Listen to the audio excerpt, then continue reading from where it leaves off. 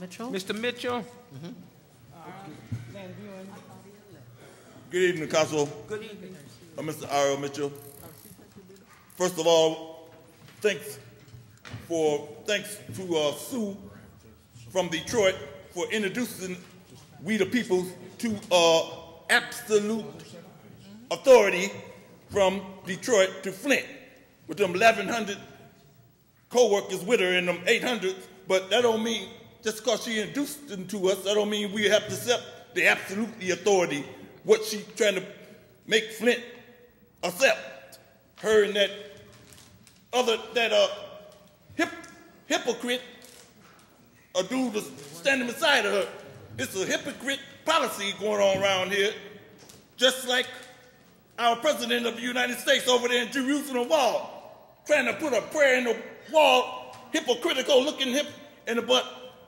And another thing, to Snoop Dogg, thanks for contributing to Flint, to this assets. We is assets to the whole world. And Tupac's, we appreciate you, even though you didn't come, but you told the people you were so busy you couldn't come in a situation like this. But we appreciate that too. Just like Miss Sue, we appreciate what Miss Sue done to us, because the mayor holds a special counsel.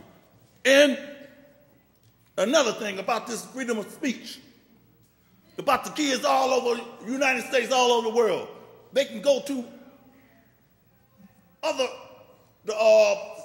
White House once they come to the common law house in Flint, to the ordinary council, to learn about the government of the United States.